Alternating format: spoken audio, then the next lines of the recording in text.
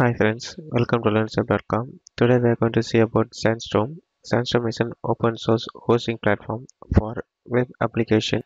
User can upload and install arbitrary softwares. We can install WordPress, GitLab, MediaWiki, Apache Web or some of the examples for installing via Sandstorm. Okay friends, now I am going to show you how to install Sandstorm on Ubuntu 16.04. For installing Sandstorm, you have to download a installation script. This is the command to download a installation script. After downloading, now we are going to execute downloader script to install Sandstorm. This is the command to execute. In here, it has the use of installation. Click enter. Again enter. It has to create your own subdomain. If you want to create your own subdomain, type yes or else type none. And then click enter. And again on enter.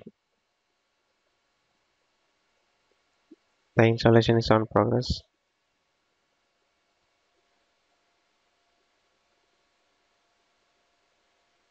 After installation, to configure Sandstorm, copy this link and then open a browser and then paste the URL. It will open the welcome page of Sandstorm. To begin a setup, click begin Sandstorm setup. Here it asks to enable the login providers. You will configure whatever login details you want. After enabling, click next. It asks for an organization membership. Fill the details and then click save and continue. And then it asks for a mail configuration. Fill the details and click save and continue. Here it shows a pre-installed application.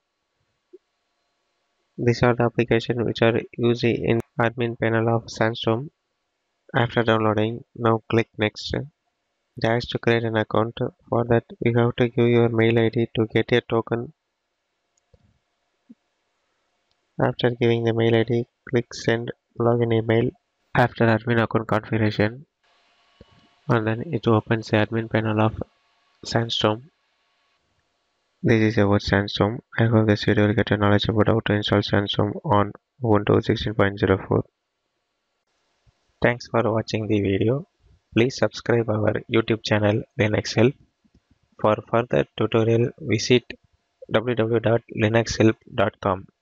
Any queries, mail us to support@linuxhelp.com.